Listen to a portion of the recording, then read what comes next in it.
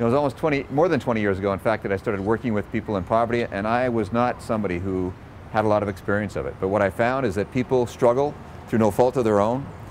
Seniors, people who have disabilities, people who have lost their jobs, or families that simply broke down, found themselves in difficulty. It's extremely important that people recognize they belong in society, participating. We will be so much stronger, and that's what I saw day after day working in the food banks, working alongside people who became actually enthusiastic because of the kind of dignity and generosity that we found bringing people together through the food bank.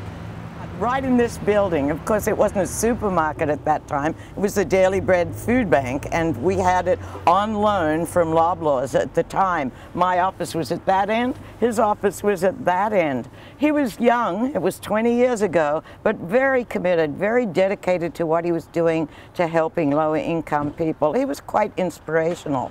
Eventually, of course, we moved to Lakeshore Boulevard, to the building that we had there for many, many more years, and I continued to work with him there, and the food bank grew and grew. More and more people, unfortunately, needed it, and we became very involved, for instance, in the root causes of why they needed the food bank, and talking to Queen's Park and to government about what had to change so they actually didn't need us, because none of us wanted to stay in the food bank business forever. I would say when Gerard Kennedy was, when he was the director of the Daily Food Bank, that has been a tremendous help to my family.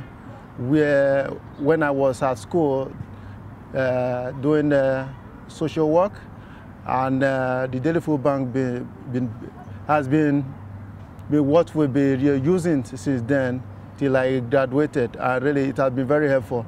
And also, he's a very good leader, which I do understand. When I spoke with him then, when he was there, he's a very good listener. He did ask me what I was studying. I told him, you know, he said, very good. It really helped me to understand the idea of volunteerism in Canada as well, being an immigrant. It was very, very helpful to me, you know, to really see him as a very good listener. And he's a person that really, he loved the community and he loved the people. And it's, I would say, if you need him, like just if any free phone call at all, he's there to attend to you. He's a very good listener. So look, in a new Liberal government, we have a government that is finally going to put the needs of people on the margins first, in the sense that they're going to be part of society. They're going to get a chance to participate after 5 years through the income tax system with refundable tax credits for working people, for children, for seniors. We're going to lift about 30% of the people currently struggling out of poverty, where they can contribute more to society. And we're also going to do is put 50% of children currently at risk, currently in situations that could lead to tougher outcomes later in their life, in a much more secure place. They too will not see poverty if you support us, the Dion Liberal government, displacing Mr. Harper and putting, I think, a face on Canada that we all can be proud of.